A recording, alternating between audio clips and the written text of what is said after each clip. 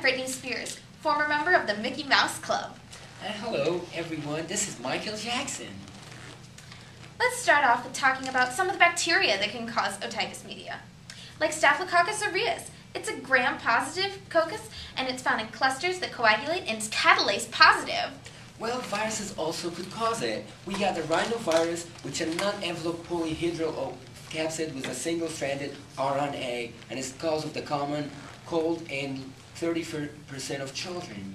How about the Haemophilus influenza? It's gram-negative bacillus that can produce an antiphagocytic capsule, so you can all be like, eat me, and it'll be like, no way. Well, respiratory syncytial virus is much better. It's enveloped with helical capsid, single-stranded RNA with negative sense of polarity, and a cause of the infection's lungs and respiratory tract. Then there's always the Streptococcus pneumoniae. It's gram-positive, catalase negative, and it's the most common worldwide, so you can be totally trending. You're right. Adenovirus is much, much better. We got non-enveloped polyhedral capsid with double-stranded DNA. And then there's my personal favorite, the Streptococcus pyogenes. It's gram-positive, arranges in pairs, and produces a toxin. So you could be totally toxic, you're slipping under. Well, I also got a favorite. I got the influenza virus, enveloped helical capsid with single-stranded RNA. It causes pneumonia, and it accounts for 3 million deaths a year.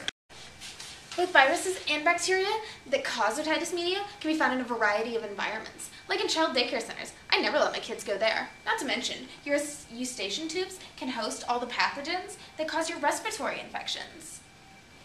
They threaten flow droplets and respiratory secretions can be passed through toys or coughing. Fluid droplets enter the nose or throat and travel the eustachian tubes to the middle ear. Children have shorter ones than old people, so the pathogens are more likely to get there. Pathogens attach tissues in the pharynx and nasal cavity. And then the epithelium is protected from antibodies in the immune system cells, which is why infections are restricted to the area. Swelling blocks the ear canal. This goes to fluid buildup, causing pressure and pain. Hi guys, I'm Jamie Lynn Spears. Even though my sister wasn't the best mom ever, and I'm only 16, I still want to know what to look for in otitis media. Pain and pressure are the most recognizable symptoms. Fever, lethargy, cough, drainage from the ears, or balance and hearing problems are often common. In children, fussiness, crying, trouble sleeping, or tugging on the ears are also good signs. When infection occurs, the tympanic membrane exhibits retraction, which is called atelia, and it's bright red and has fluid behind it. It's often accompanied with high body temperature and a high heart rate. Yeah, but Jamie, it's not all that weird if your kid gets it, because 75% of kids get it before they're a year old, and so it's the first thing doctors look for. Well, my doctor will begin by deciding if my child has had a cold recently that might have been due to a pathogen that can cause otitis media. And then he can use an otoscope to look at the eardrum, and if it's red and bulging, then an infection is present. What should I do if my child does have otitis media? Oh wait, let me ask a real doctor. One of the most common treatments for middle ear infection is amoxicillin, which is a 10-day therapy 2 times a day. This is a semi-synthetic penicillin that blocks the formation of invading bacteria, and it's only effective against gram-positive bacteria.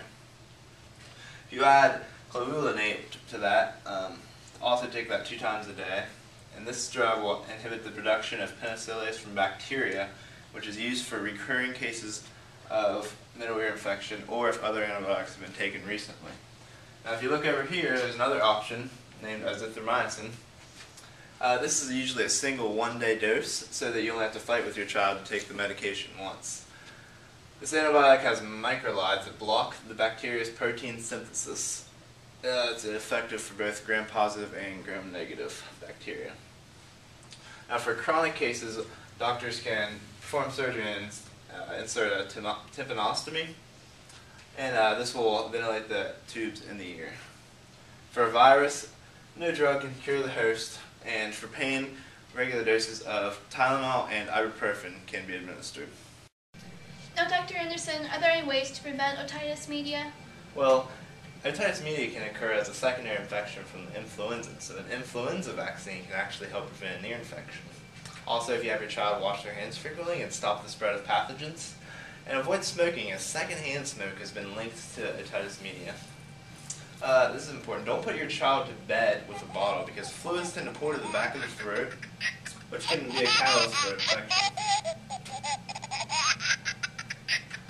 Breastfeeding is better than bottle feeding as an infant because this can help stimulate the immune system of the child, and which can help protect it from an inner ear infection. And the most important one is probably to avoid contact with sick children. Could you explain that one a bit more? Let me put it to you like this. Here we have a toddler. You know it's a toddler because they have a sucker. He's sad because he has otitis media. Now he is sharing his sucker with this baby.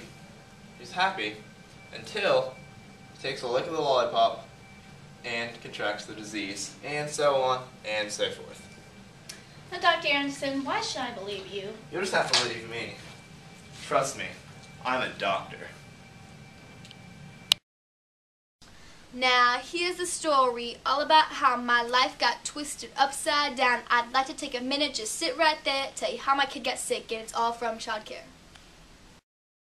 I was picking Billy up. He was crying a lot. I put my hand on his head, and he felt pretty hot. Before I looked him over and gave him an inspection, I remember he just got over a respiratory infection. I figured that's why he was feeling so sick until I saw his ear drainage turn the car around quick. The doctor did 1 gram stain and sounded like a big shot when he said it's otitis media that little Billy has got. The doctor said Billy was sick because of smoke and I didn't breastfeed, which all could invoke the bacteria that the disease transmit, and that 75% of 3-year-olds got it. I rolled up to the pharmacy and gave her the slip, and she handed me some amoxicillin tablets. I look at little Billy, so unaware that otitis media could be found at childcare.